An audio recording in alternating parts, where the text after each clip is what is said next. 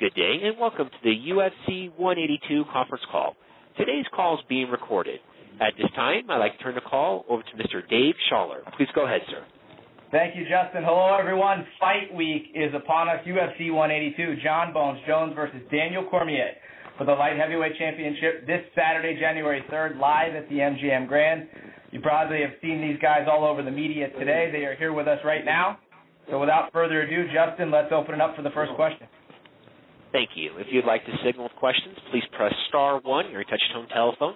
If you're joining us today using a speakerphone, please make sure your mute function is turned off to allow your signal to reach our equipment. Again, star one if you'd like to ask a question, star one. We'll pause for just a moment as he signals. And the first question will come from Dave Diebert with Post Media News. Hi, thanks very much, both of you. With all the build, all the talk, everything that's, all the time that you guys spent thinking about each other, I just want to know if to both of you, do you guys allow the thought in your head, what happens if you lose this fight? Daniel, can I start with you with that one? I mean, I have not even thought about that for a second, bud. I won't accept that as my reality. I haven't thought about that. Do you allow yourself? I mean, I guess you prepare for being in the fight in worst case scenarios. In the course of your training, that would be fair. Well, you prepare for adversity, but you don't. I mean, how do you really prepare yourself to get knocked down or to be stuck in a submission outside of what you do day to day? So I don't think I've really thought about that. I mean, I think you have to stay positive in your training when you're preparing for something so big. Okay. Well, what about you, Jon? Have you, do you allow that thought to enter your mind? What happens if I lose this fight? No, absolutely not. Absolutely not. I focus on victory and everything that I do. Okay. Just one other one for the both of you. How much do you guys pay attention to the business aspect of this pay-per-view? You get your commission announced paydays, but both of you will be making a healthy amount more on top of that, pay-per-view buys, so on and so forth. How much do you guys pay attention to that part of the fight?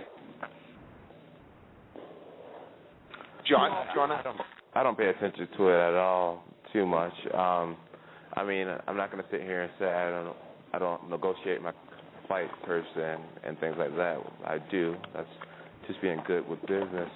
But once the fight is kind of the set numbers finalized, the pay-per-view buys and selling the fight, I really could care less. I'm about, I'm trying to get these titles. I'm trying to break these records. I'm pretty happy with what I'll get set price outside of the pay-per-view numbers. All right. Daniel? Man, we have contracts and we have managers and agents that take care of that type of stuff. Obviously, you get a little excited if people seem interested because you'll make extra money. But I mean, these things, these last couple questions are things that are kind of so left field that it's just not necessarily things that you think about when you go into such a big fight. Okay. All right. Well, thanks you guys very much. Thank you. And next will be Neil Davidson with Canadian Press. Yes, thank you. Given all the talk and all the war of words, the bad blood going into this fight, do you think it's possible to bury the hatchet Saturday night?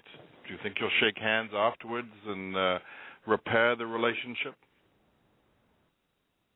Man, you gain a level of respect by sharing the octagon with someone. I don't know what's going to happen. I don't know what's going to happen after the fight. It doesn't really matter to me one way or the other, obviously. Every guy I've beat, I've had a pretty solid relationship with. I'm cordial, and they're cordial, and I just kind of go on about my merry life. Thank you. Next question will come from Raul Alzada with Primera Hora. Hi, guys. Greetings from Puerto Rico. I was speaking with several martial artists, local martial artists, and we were discussing how the fight would turn out. Most agree that if Cormier managed to close the distance, he had a fair chance to win. But the thing is, Daniel, for his wrestling, has fought guys that are pretty slow, and he hasn't fought the type of fighter that Jones is, with his range and crafty combinations in striking, and therefore Jones entered the fight as a heavy favorite. What do you guys think about that assessment, Cormier and Jones? There's no one way for anyone to win a fight. I think people are kind of getting, they're getting kind of like very narrow-minded in terms of how this fight can play out, how one guy has to win or one guy has to win. There is no set way in how I have to win this fight. I mean, if I don't secure takedowns, that doesn't mean that I cannot win this fight. So, I think we need to look at it in a little broader, instead of being so narrow-minded. And Jones? I love the fact that people assume that if Daniel takes me down, he wins the fight.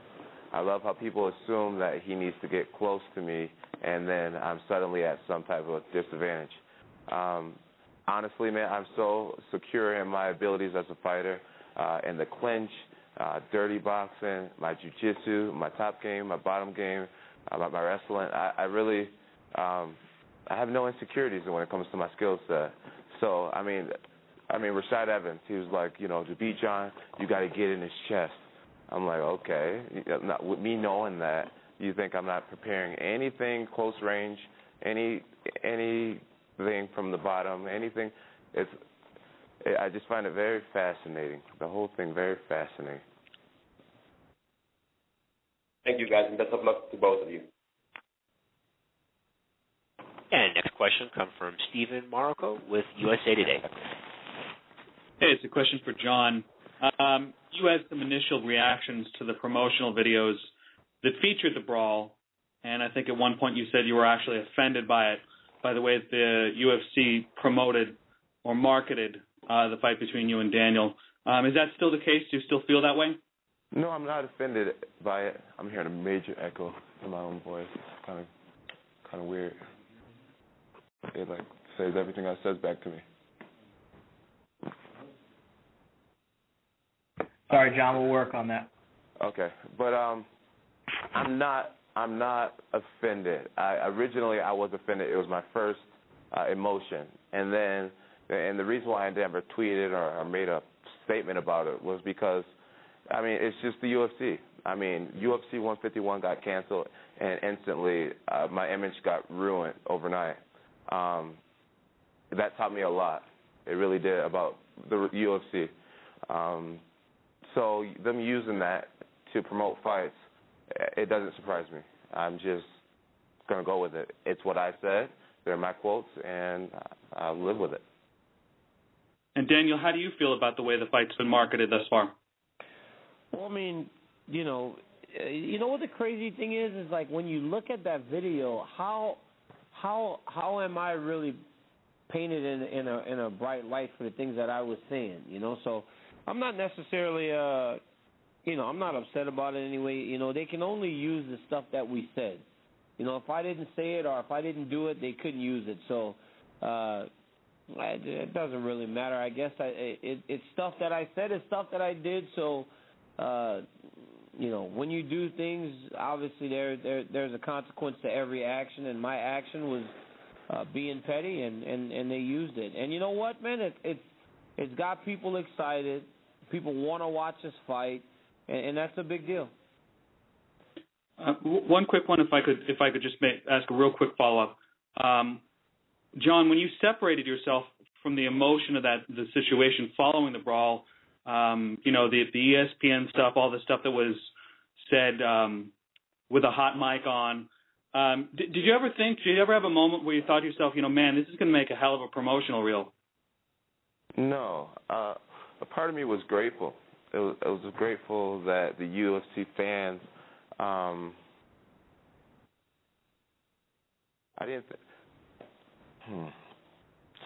knew right away when I saw it that this echo is really killing me. It's like annoying. I'm thinking about taking my earpiece out. Are you hearing this? It's like that on both sides. Is that? I can hear myself too. A lot. You can hear yourself a lot? Yeah, a lot. Yes. Hey guys, Dan, can you hear me? Jon is saying? Tim. Jon, why don't you finish that by taking your earpiece out and just speaking to the microphone, and then we'll address it before the next question. Okay, sounds good. When I saw it, I right away I didn't know that it would be a good promotional piece. I thought to myself, wow, I can't believe they used that. But at the same time, I was like, dude, the fans are going to eat this up. They're going to love it. And a part of me kind of was glad that it came out. I, as a professional athlete, as a champion, as a Christian, and also as a person who's not close to being perfect, I always try to be a professional, and that's why I have so many great endorsements, because I do try to carry myself like a person who you would want to endorse.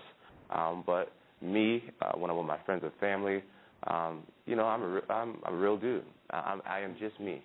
And for me to tell Daniel I would kill him, for me to swear, I made a conscious effort not to swear in an interview for my whole career, just because I want to have a clean image and I want to be endorsed by the companies I'm endorsed by now. And so for that hot mic to come out and for people to see that side of me, it was kind of a relief, because it's like, I am a Christian, and I do try to carry my image in a certain light, because I think it's important for the people I inspire and for endorsements. But at the same time, this is who I am. I will swear. I will tell a guy who told me he would spit in my face that I'd kill him. I would, call him the names I called him. So it was a hit in a way, a bad hit in a way, but also relieving for people to see, whoa, Jones actually has a little bit of ratchetness in him. And, they finally got to see that. Thank you. All right, guys, before we go to the next question, I just want to allow our technical folks to address the echo the gentlemen are hearing. So while we're doing that, quickly want to remind everybody, Wednesday, December 31st at the MGM Grand on the casino floor, right next to the Race and Sports Book, beginning at 12 p.m., we will have our UFC 182 Media Open workouts. We'll start off at 11:30 with Daniel Cormier, 12 with Cowboy Cerrone, 12:30 Miles Jury, 1 p.m. Jon Jones. That's Wednesday, December 31st at the MGM Grand. That is free and open to the public. And then Thursday, we'll have Ultimate Media Day in Studios A and B at the MGM Grand, 12 to 2 p.m. That will feature Jon Jones, Daniel Cormier, Cowboy Cerrone, Miles Jury, Hector Lombard, and Josh Berkman. That, too, is free and open to the public. And then Friday, just as a reminder, we have at 2 p.m. the Q&A with the newest UFC signee, CM Punk, followed by the UFC 182 weigh-ins. At this time, we'll go ahead and jump back into questions. We'll go to Daniel Flynn from Breitbart Sports. Testing, 1, 2, 3. Hey, gentlemen. Anyways. So, gentlemen, it's pretty clear that you don't like each other very much as people, at least from the promotional videos. That's what it seems like. What do you like about your opponent most as a fighter?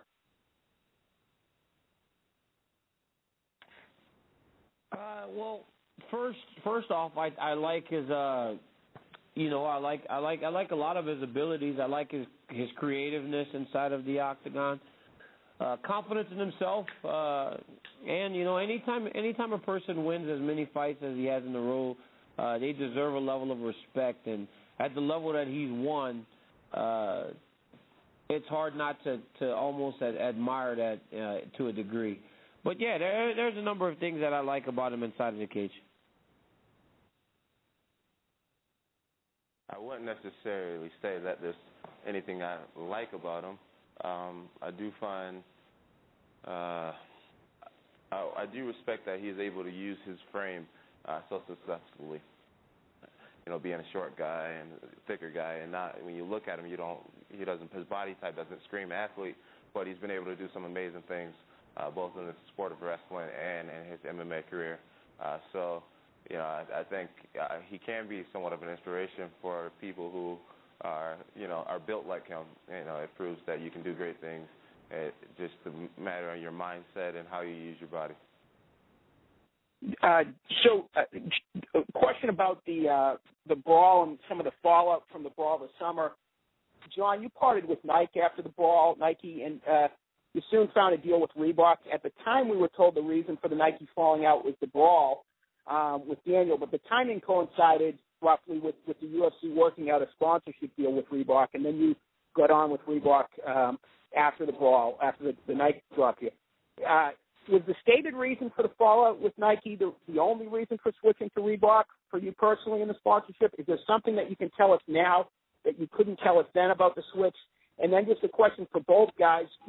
Both of you guys presumably going to enter the Octagon on Saturday night with sponsor insignia showing. A lot of the lower tier guys that I've talked to aren't thrilled with the sponsors being told they're not going to be welcome in the Octagon sometime next year. Given your status in the sport and the platform that you guys enjoy, do you feel any obligation to speak up on behalf of the interest of lower tier guys that may suffer some loss of income because of the bigger Reebok deal? So I'll start with the Nike deal. The truth about the Nike deal is, and when I was in front of the commission, I definitely worded it wrong. Nike did not drop me because of that fight, and I kind of owe an apology to Nike for saying that they dropped me because of the fight. They actually didn't. Nike's been known to stick by their athletes through much worse things than a brawl in the middle of the MGM. The truth is, Nike didn't seem as if they wanted to move forward in the field of MMA. They weren't activating me in the way that they said they would. They promised me a lot of commercials and just all types of stuff outside of the financial and the merchandise. My rep came to me and said, "Hey, Jon, I'm sorry. I know we promised you this, but I don't think we're moving in that direction." So they said, "We will keep you on board as long as you want to be on board, because it's a pleasure to work with you, and obviously we'll do everything with you outside of the Octagon. But your deal's still there." I had just finished the second year of my deal, and I was going to get ready to start my third year of the deal, and I told them, I said, "You know what? If you guys aren't too serious about martial arts, then I don't want to be a part of the company, and I would rather, hopefully I can respectfully leave." And they said, "Jon, if you, don't like the deal we have in place, then, we'll give you that out." So I was supposed to be out anyways. We talked about it.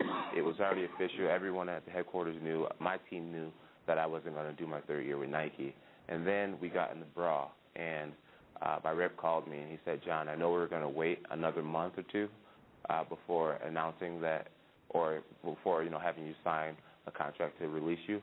But since you got in this fight, let's just have you sign this paperwork now, and let's just, not waste your time and allow you to go your own way." So the truth of the matter is, I did not get dropped by Nike. It was a mutual thing, something that we had discussed months before the actual fight. And now I'm with Reebok, and I'm so excited to be with Reebok. It's an awesome deal.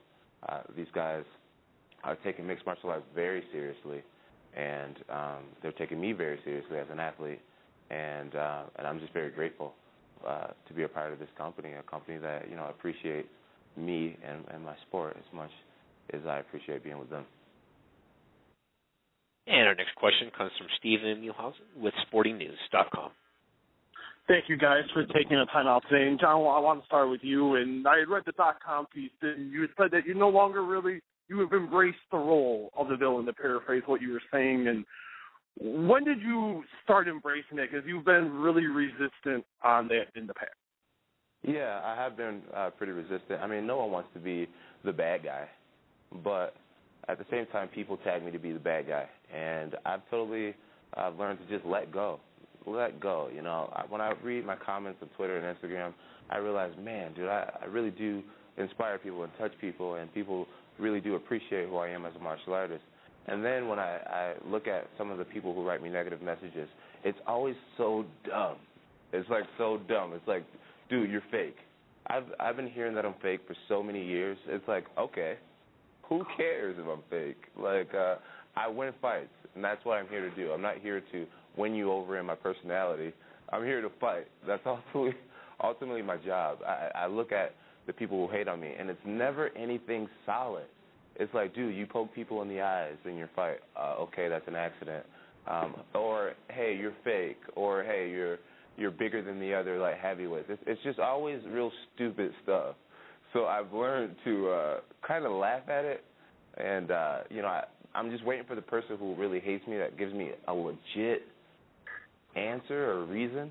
And no one that has ever really given me anything solid outside of calling me fake. I mean, like, what are we in high school? I'm a grown man. I'm like, okay, you're calling me fake? You can't call my work ethic fake and the things I've achieved fake. There's nothing. I just find it funny. I really do find it funny. I've learned to just kind of laugh at it and just go with it. That's the best thing you got on me. It's like, that's not a bad thing at all. It sounds like a girl calling me fake. So, yeah. So that's that.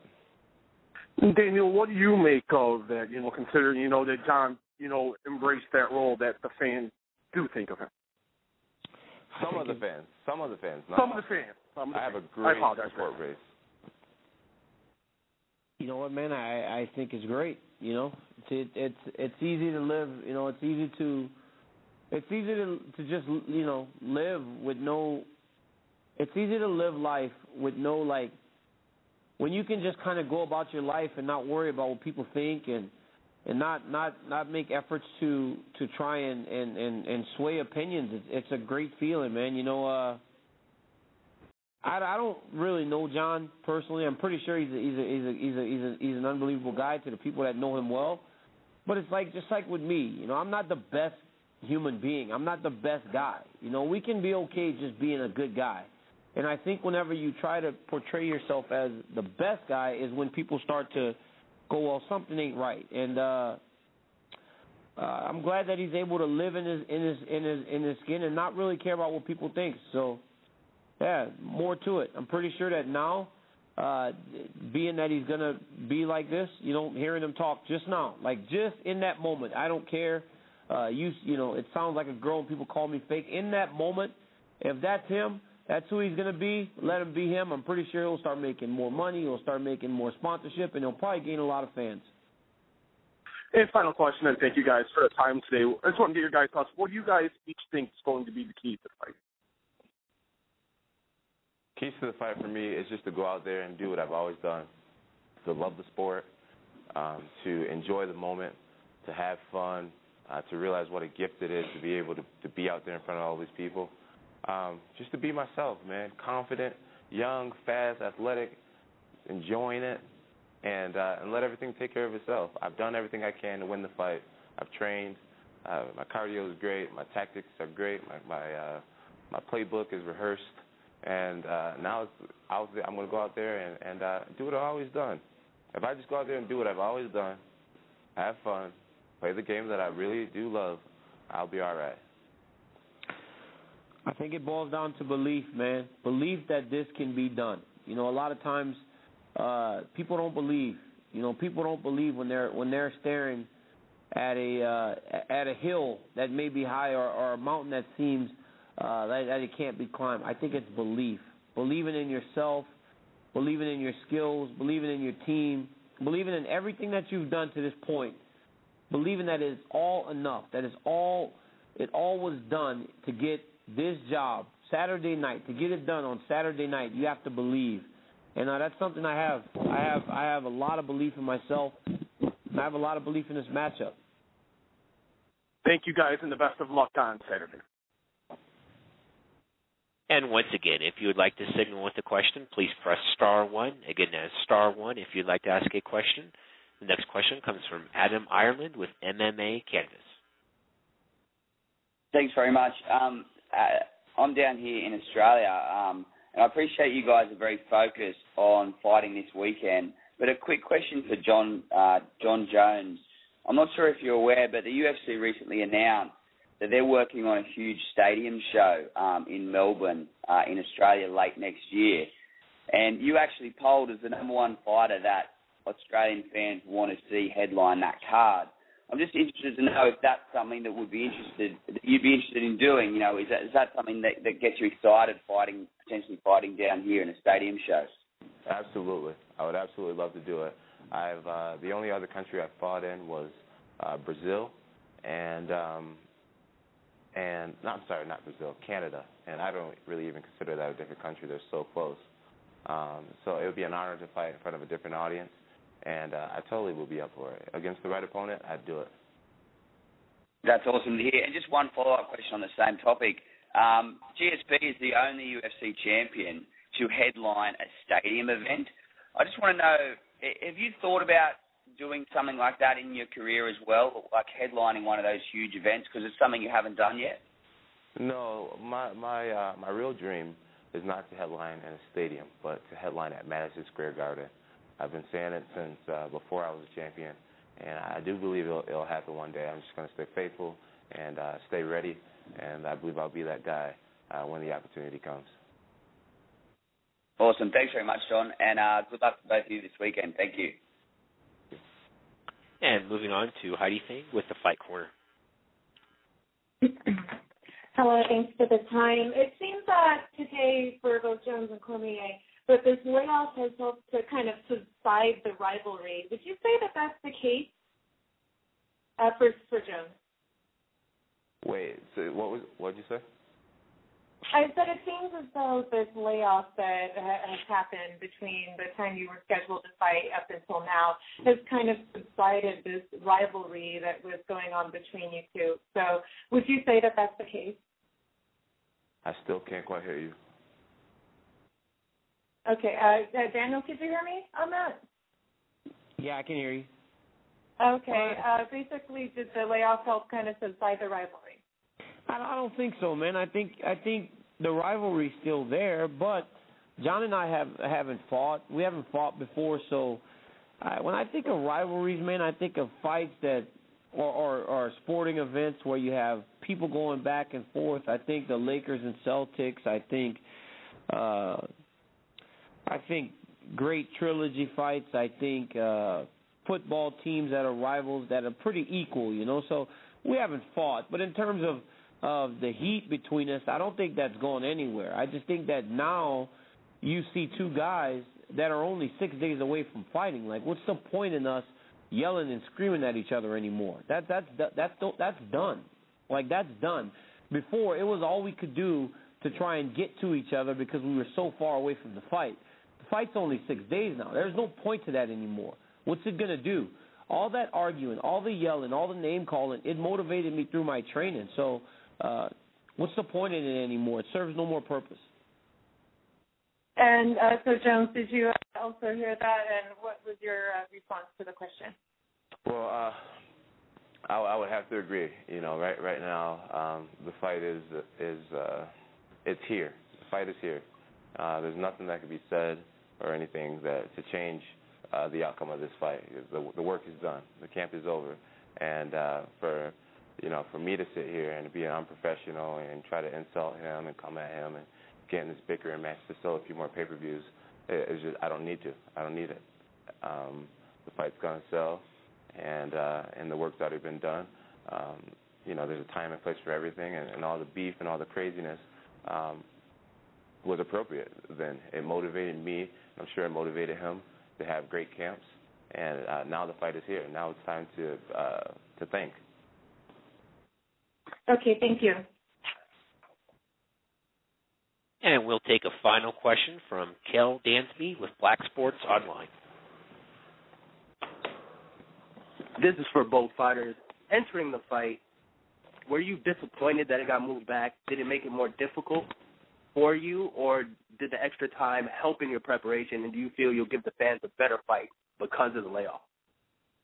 I believe it helped me. I mean, anytime you get a UFC title fight, you don't necessarily want it on short notice, you know. Not that it was real short notice. I got the call 9 weeks before the first fight. But at about 6 weeks, man, I had some family stuff I needed to do, and I could not cancel the family stuff. So I went and did that, and I came back and I trained with Phil Davis. And after 3 rounds of hard sparring, I actually got tired, and I was like, man, I don't know how I'm going to add these next 2 rounds over the course of 6 weeks, 5 weeks. I was like, you know, it's going to be very difficult for me. And then John got hurt like the very next day or something. So then I had it was like a sigh of relief. You know, I was like, now I'm going to get my title fight under the right circumstances where I get a full training camp. I get to focus on it for many months and give myself the best opportunity to win this fight. So for me, it's been a complete blessing. It was a great turn of events. Now, the people were so excited for September, but I believe that we'll give a good fight this weekend, just as we would have before. And John, same question.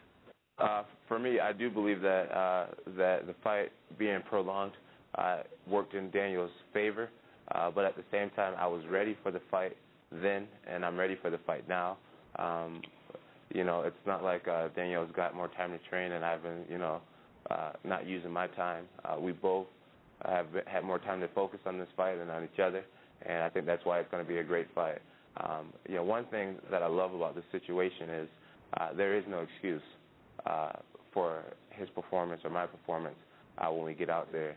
You know, when I fought Rampage Jackson, he hired the whole muscle farm building, and he had a whole staff of people working on his body and his mind for the fight. Lyoto Machida hired a new strength and conditioning coach, and he brought in all these people. Everybody who fights against me, they claim that it's the best camp of their career. They're in the best shape of their career, and that's exactly the way I want them. You know, to beat Daniel on his short notice, and for him to say, you know, I didn't have my camp right, and man, it kind of took me off surprise. I don't think I was quite ready. You know, it means everything to my legacy that he has no excuses. Thanks, both of you guys, man. Good luck in your fight this weekend. And I now turn the conference back over to Mr. Schaller for any additional or closing remarks. Thanks, Justin. Thanks, Daniel. And thank you, Johnny Bones. We appreciate you guys jumping on the call today. To the media, thank you all. We wish you a very safe and happy New Year. We'll see you Wednesday at the Open Workouts. MGM, don't forget, that is right next to the sports book on the casino floor. Have a great night, everyone.